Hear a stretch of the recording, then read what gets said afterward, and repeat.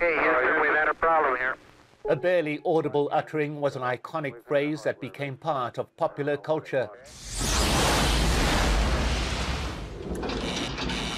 Hey, we've got a problem here. Say again, please. Houston, we have a problem.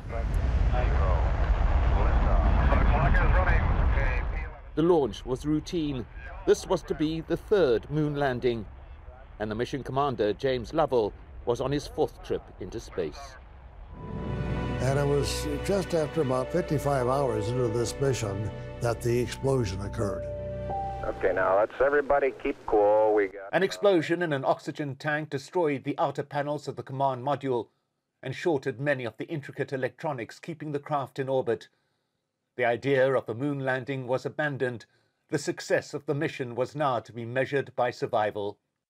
The astronauts used the lunar model as a lifeboat, while dozens of scientists back at Mission Control worked out how to repair the systems, keep the astronauts alive, and get them back to Earth. We gotta find a way to make this fit into the hole for this, using nothing but that. Let's get it organized. Okay, let's build a filter. Better get some coffee. The world was transfixed by the drama taking place in space. Lord, your astronauts will come back safe. For a few days, all division was forgotten as millions around the globe willed the astronauts a safe return home.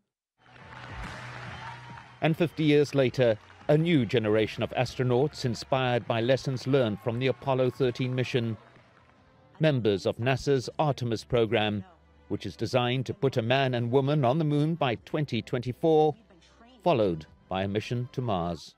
We learn more from our failures than we ever do from our successes.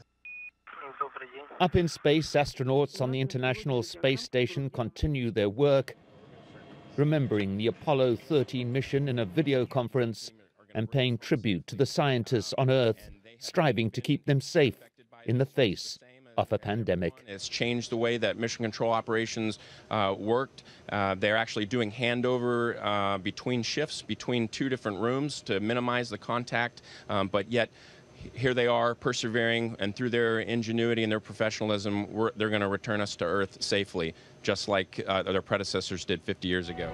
I think Apollo 13 was a very good example of always expecting the unexpected.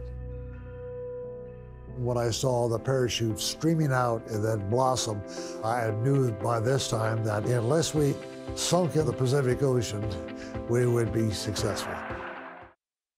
A 50-year-old message that resonates in a world sheltering from pandemic. Mike Hanna, Al Jazeera, Washington.